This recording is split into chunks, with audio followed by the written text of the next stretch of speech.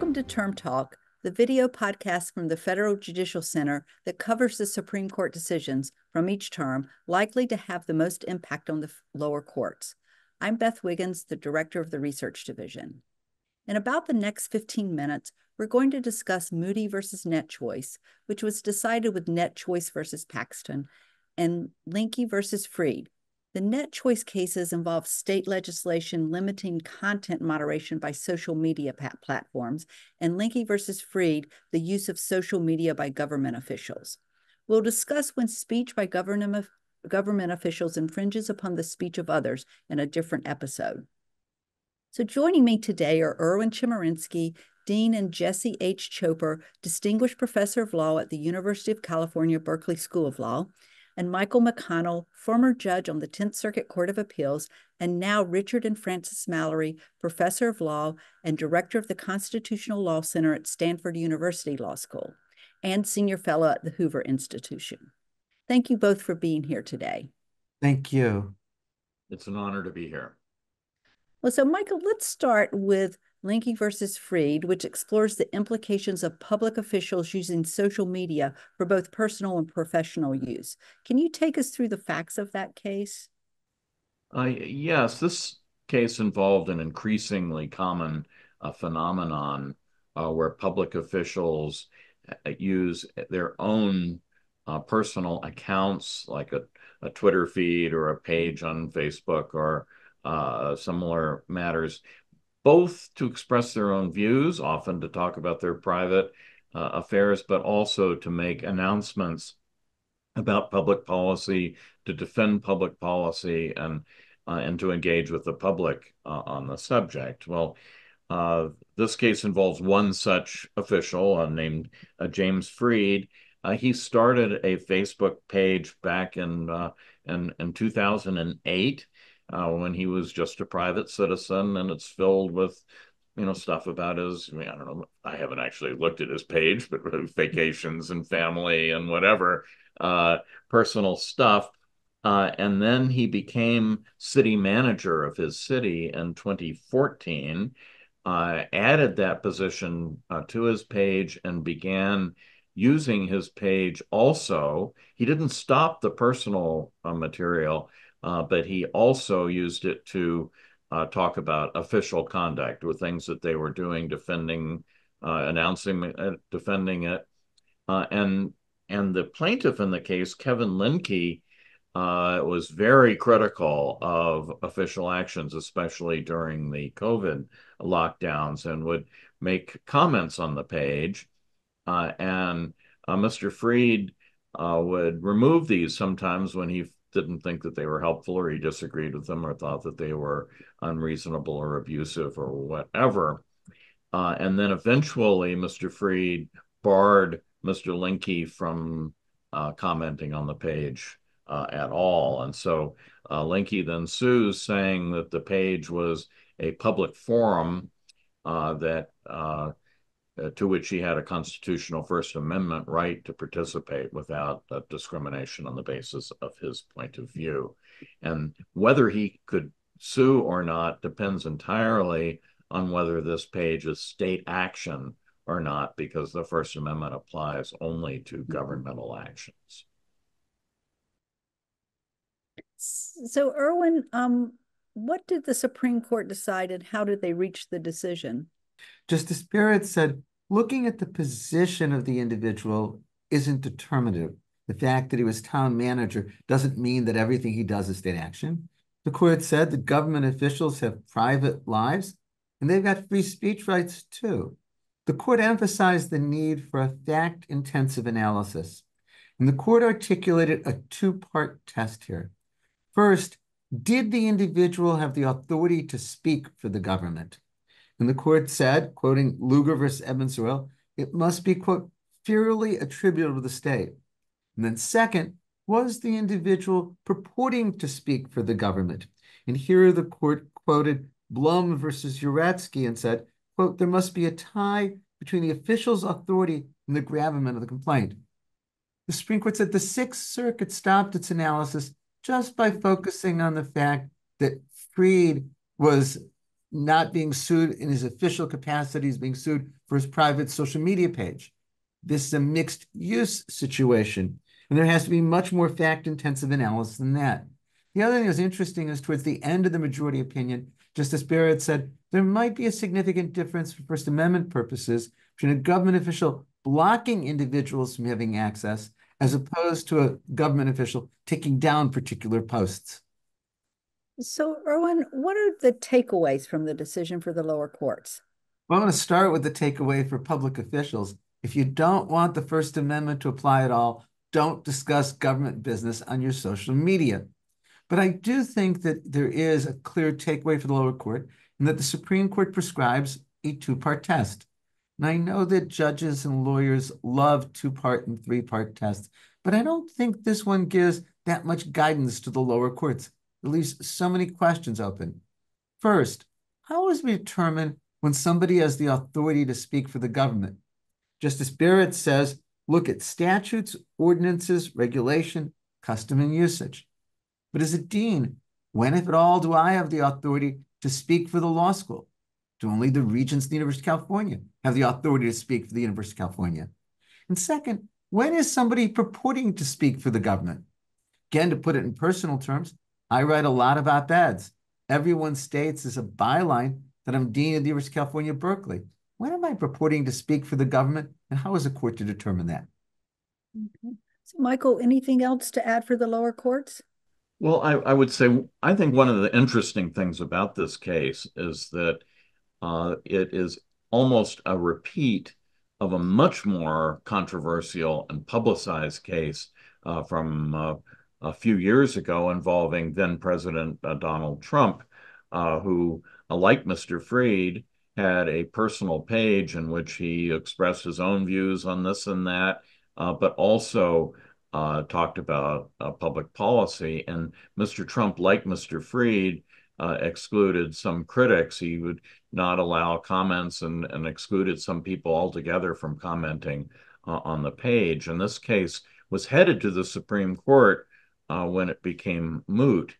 And I think one of the significant things about this decision is that it did not adopt the way of approaching the case that the Second Circuit had in the Trump case, that the Second Circuit focused on whether the purported state action is something that the official could do only because of government authority, or whether it was something that anybody would be able to do. Well, anybody can start a Facebook page or a Twitter account. That is not an exercise of governmental power, and so that divided the Second Circuit. But that's what they thought was most important. Note that the Supreme Court does not treat that as the test. The real question here for the Supreme Court is whether the person speaking in the account is doing that on behalf of the government. I think that's a much more plaintiff-friendly approach than the Second Circuit and other courts have been taking in the past. Thank you. So let's move on to the next case, Moody versus NetChoice. So the court heard oral arguments on both Moody versus NetChoice and NetChoice versus Paxton, but they issued one opinion addressing them both. Erwin, can you tell us what was at issue in these cases? Social media companies constantly engage in content moderation. Facebook takes down 5,000 hateful messages an hour. Florida and Texas each adopted statutes preventing large social media companies from engaging in content moderation and require the provide explanation when statements are taken down. NetChoice is a trade association. Its members include things like Facebook and YouTube.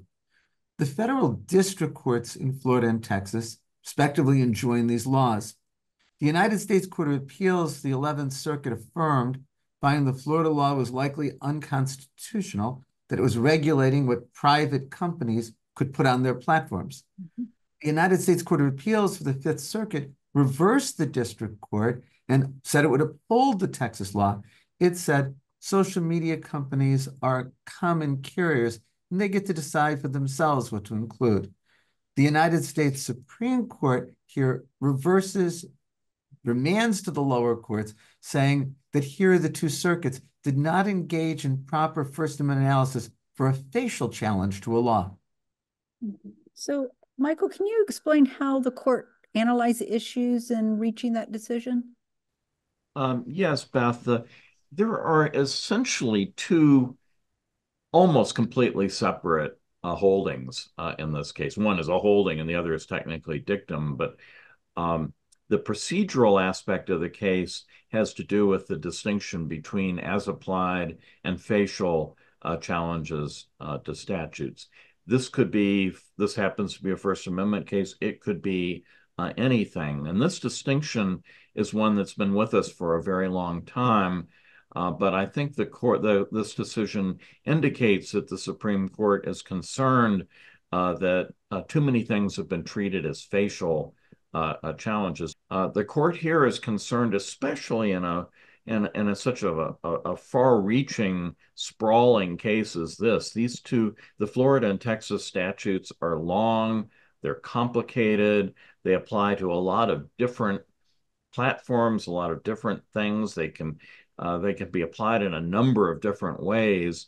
And the message of this case is that the litigants and then the courts were just painting with too broad a brush, that we need more precision in the constitutional analysis. And now the other aspect of the case, which is on the merits, technically is dictum. The real question is whether social media companies are exercising protected editorial judgment when they engage in content moderation. Editorial judgment, similar to what newspaper editors or other media do when they decide what to carry and what not to carry.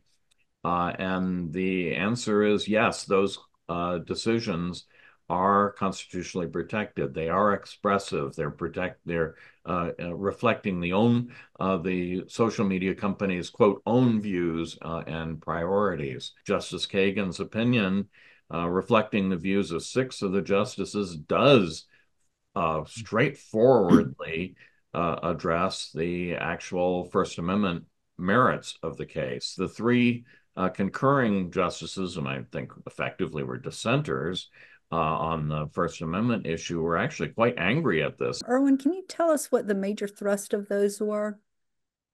Justice Barrett said that this is something that shouldn't have been brought as a facial challenge, much better to bring it as an as-applied challenge. But she also clearly indicated that the 11th Circuit was correct in its analysis of the First Amendment, and the 5th Circuit got it wrong. Justice Thomas wrote an opinion that was quite stunning, in that he said that he believes that facial challenges shouldn't be allowed at all. That would radically change constitutional law, not just for the First Amendment, but with regard to constitutional challenges to any statute or regulation. He also said that he thought that social media companies are common carriers, something the 5th Circuit said, which means he would uphold the Texas and Florida laws. Justice Alito's opinion is denominated concurring in the judgment, but it so had the tone of a dissent. He chastises the majority for addressing the desirability of the 5th Circuit's opinion. He said the majority was saying it wasn't going to opine on the merits, but then it clearly did opine on the merits, and Justice Alito made clear he disagrees. What I thought was most stunning about Justice Alito's opinion, he said that we shouldn't be applying traditional First Amendment principles to social media. He said they're different, and we need to develop different constitutional rules for them. Okay. Well, so in this case, like in Moody, the court said quite a lot about how the lower court should analyze the issues. So Erwin, just to expound upon that, what are the key takeaways for the courts? I think there are 2. The first, as Michael said, is about facial challenges. In United States versus Salerno, the Supreme Court had said that a facial challenge requires showing no conceivable constitutional application of a law. But the Supreme Court had been much more permissive with regard to facial challenges in the First Amendment area. I think this is the Supreme Court saying it's going to be much more restrictive with regard to facial challenges in the First Amendment area. And I think that's important guidance for lower courts hearing such cases. And second, I very much agree with Michael that though the court said it wasn't deciding the constitutional issue, a majority of the justices made clear that they think laws like Florida and Texas that prevent social media companies from engaging in content moderation are unconstitutional. Social media companies are private entities, and they get to decide what to include or exclude. Mm-hmm. So, Michael, what would you add for the courts? When you look at Justice Barrett's concurring opinion, she identifies a number of different questions that could arise in the context of social media content moderation that aren't necessarily resolved by this general position that editorial judgment is protected. So, for example, what will be the status of foreign-owned social media companies like TikTok?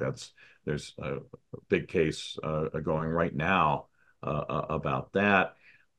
What about possible other forms of regulation having to do with, for example, greater transparency, notice to users when things are being done and why, and that sort of thing. The opinion doesn't touch that. And so while I think that the big First Amendment question is definitively resolved, there may still be difficult questions coming to lower courts in the future. Well, thank you both for being here today to talk about these cases, and I look forward to talking to you again sometime soon. Thank you. Thank you very much.